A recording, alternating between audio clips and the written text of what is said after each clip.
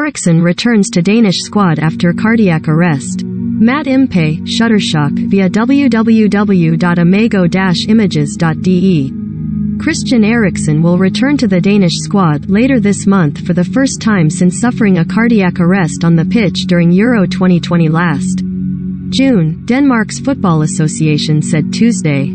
The 30-year-old, who has been fitted with an implantable cardioverter defibrillator, has been selected to play in Denmark's friendlies against the Netherlands on March 26 in Amsterdam and against Serbia on March 29 in Copenhagen, the association said. Eriksen made his club comeback on February 26 for English Premier League side Brentford. The Dane suffered a cardiac arrest in Denmark's opening game of the European Championships against Finland in Copenhagen on June 12.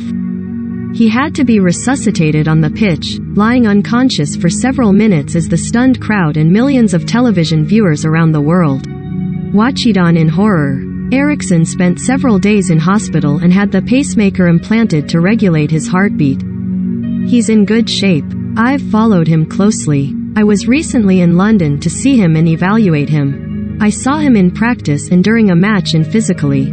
He's very sharp, Denmark coach Kasper Hjulmand told reporters. There are always things that can be improved, that's normal, but he's playing at a very high level, he added. Eriksen terminated his contract with Inter Milan by mutual consent in December as Italian league rules bar players with pacemakers, contrary to the Premier.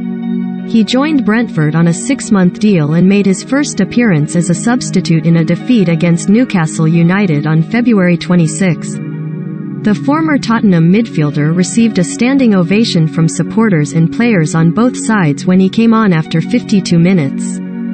Hjulmand said he hadn't expected to see Eriksen playing top-level football so quickly. I don't think any of us expected him to play as well as he is playing now, he said. There's no doubt that he's ready to return to the Danish side. I watched the match between Brentford and Burnley and I thought he was the game's best player, he said, adding, the way he behaves on the pitch, he's present, paying attention, decisive in his passes. His perception of the game and the way he moves on the pitch show what he's capable of. He needs to work a little on his strength, but you can see that his ball control and vision of the game are there, Hjulmand said. It's the old Christian Eriksen, he said, adding that he expected him to not just play, but be a deciding factor for Denmark. Throughout his career, Eriksen has played 109 caps and scored 36 goals for the Danish squad, which has qualified for the 2022 World Cup in Qatar.